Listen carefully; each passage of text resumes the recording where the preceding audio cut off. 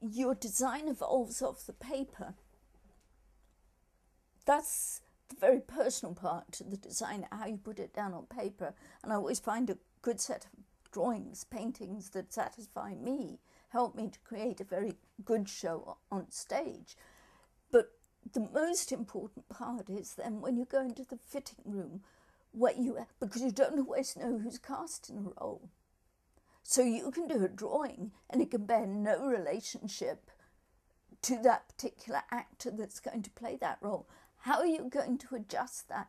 You need to stand back with this canvas in front of you, looking at this canvas from all sides, talking to this actor about the role, how they see themselves, how they're standing, how they're holding themselves, proportions. And in that fitting with the cutter, the draper as they call it in the States, you are sculpting. And you are sculpting a shape, you're sculpting a character within that fitting room. It's not just something, oh, you can only need half an hour to do that.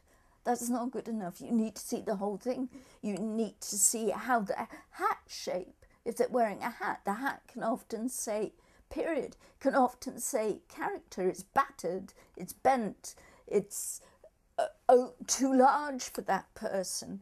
That oversize will say something about the character underneath. It made the character look smaller, overwhelmed by the clothes they're wearing.